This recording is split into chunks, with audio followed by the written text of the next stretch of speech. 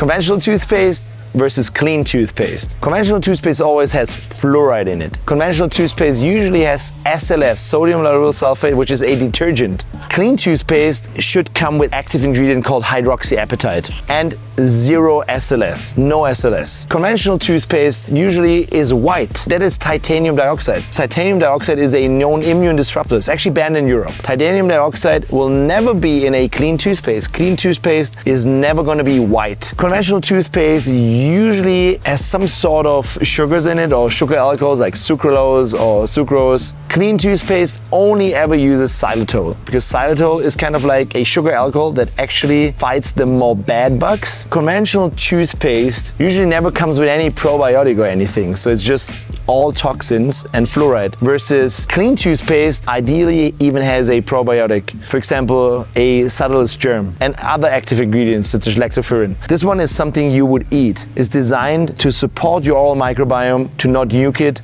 and actually give your teeth building blocks from the outside. It's clean versus toxic chemicals. Hope this helps, guys. Cheers, Dr. Obama.